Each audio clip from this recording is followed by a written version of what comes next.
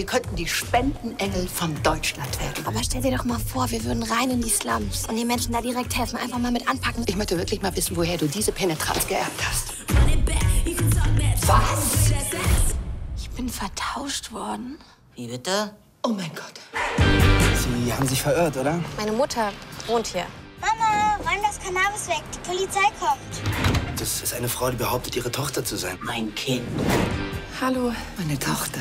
Und jetzt trinken wir erstmal ein Champagner. So richtigen Champagner? Jetzt gib doch mal, das ist meine Tochter. Wer ist eigentlich mein Vater? Weißt du, was Tantra-Sex ist? Gruppensex mit Ökos. Du hast mich angestarrt.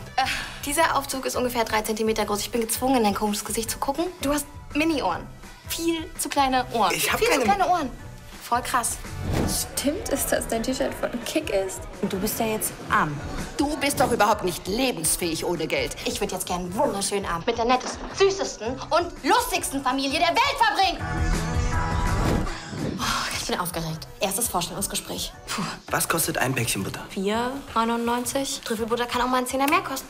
Was ist brutto und was ist netto? Also das sind auf jeden Fall 2 unterschiedliche Währungen. Wie heißen die Kardashians? Kim, Courtney, Chloe, Kendall, Kylie. Das mit dem Job für Sie, das ist ungefähr genauso wahrscheinlich wie für mich Gruppensex mit George Clooney. Hast du dir einen Stripper bestellt? Haben Sie den Limousinenservice gerufen? Das ist Ben Schwarz, der die ganzen Internet-Klingeltöne erfunden hat. Willst du einen Job oder nicht? Sag mal, was ist denn das für ein Job?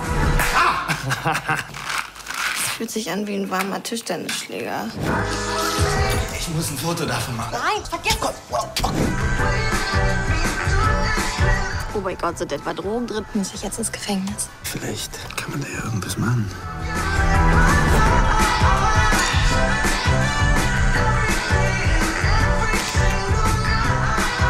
Hallo, Polizei! Wir brauchen hier mal jemand Kompetentes! Ich kann dich nicht hören. Ganz kleine Ohren.